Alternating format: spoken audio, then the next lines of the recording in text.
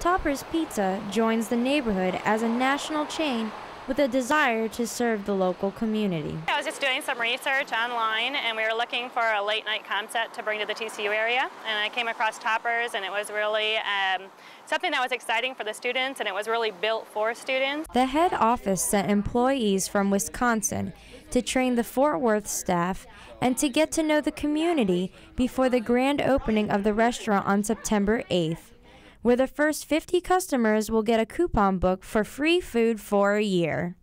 It's very important for our brand as kind of one of the smaller guys in the pizza business to be really in touch with our communities and for them to know that we're not just a pop-up chain store that just opened up to take their money. Customers are responding well to the new restaurant, especially its late night hours.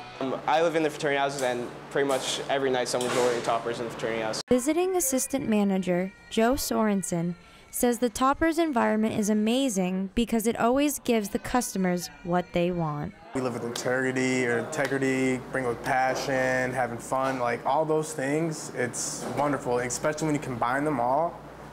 Giving the customer service, I mean, making customers smile, like the reactions when you give them great food, it's all of that. I mean, everything. I can go on. Topper's on 3. 1, 2, 3. Topper! Burdi, TCU News Now.